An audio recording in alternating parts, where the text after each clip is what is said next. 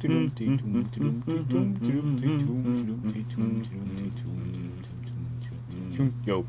what's up? What's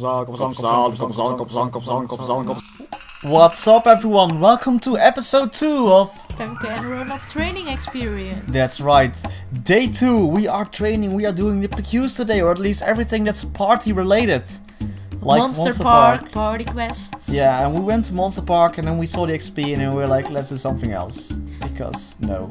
Yes, and I intended to go to Ludi Party Quest, but clicked on the wrong PC, and we ended up in this nostalgic area. Yes, in Koning Party Quest. I think I haven't been here since the release of, like, I don't know, Ludi Bream or something like that.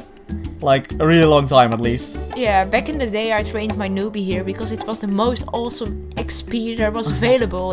At that level. But you know when it took like a week to reach level 30? Or longer. Or longer at that time, you mean? Well, the XP wasn't that great, so we did something else. Actually, this reminded me of a picture we posted on Facebook. I think I'm gonna post it again today. There was like, there are like 4 people in every PQ, at least in the old days. One guy or girl always does 99% of everything. Yeah, there's one person who's like, oh, I'm gonna help, but that doesn't help at all. There's one person that always disappears and just never comes back until the end. Yeah, like goes AFK right away. I'll be right back, toilet. And then just helps in the end to get the XP or whatever. And there's also this one dude, and we actually had this one dude in our PQ, and he was like, he had like no idea what's going on at all. We did like a few PQs, and he was just like, I don't know, standing there like waiting for us like, to do something. What's going on? What's going on?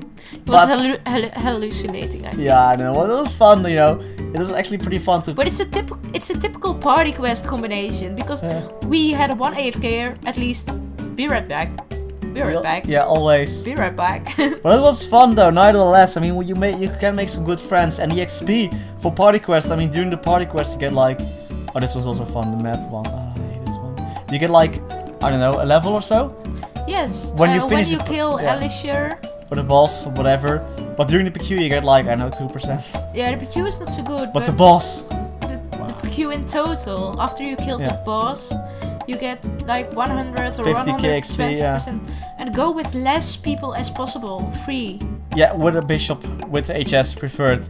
Because then you get like super awesome amount of XP. Because the experience is based on how much you attack it and how many people there are in your party. Or just become a DK and be overpowered and you can get all the XP for yourself. I killed it because I have the hero super awesome. The brandish. Also just a small... No, not the brandish, Ronald. Just a small tip from us. Go to Easy Zakem. He's seriously easy. Not only that, but the drops you get, you can sell them from Mesos in the shop. So after finishing Zakem, we went to Romeo and Juliet PQ. That's right. You know, actually this PQ used to be very good with grinding. Yes, in the 4th stage or something. Yeah, you killed. Stage? No, stage? it's the 4th. Oh, whatever. It used to be really good, but now it's just not as good. Not as good. But the boss once again grants you a level, and even more.